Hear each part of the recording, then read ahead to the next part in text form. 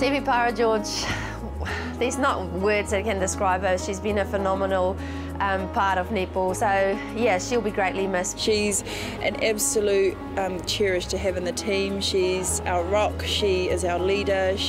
Not just that, she's a funny person to be around as well, so she knows when to have a laugh and to be serious. So yeah, it will be very, very sad to see her go. We don't want her to go, but you know, there's life after netball always. Temepara, she's huge in the game of netball. She'll never be forgotten, and I know that she'll still be around the courts and being involved with netball.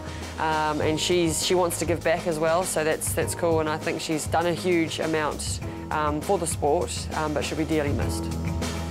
I want to play with her for more than 1 year. I've only had 1 year. It's really selfish of her to pull out when I've only had 1 year playing with her. Oh, Bubby, she's a netball great, and I think what I've learnt from her over the years, you couldn't write it down.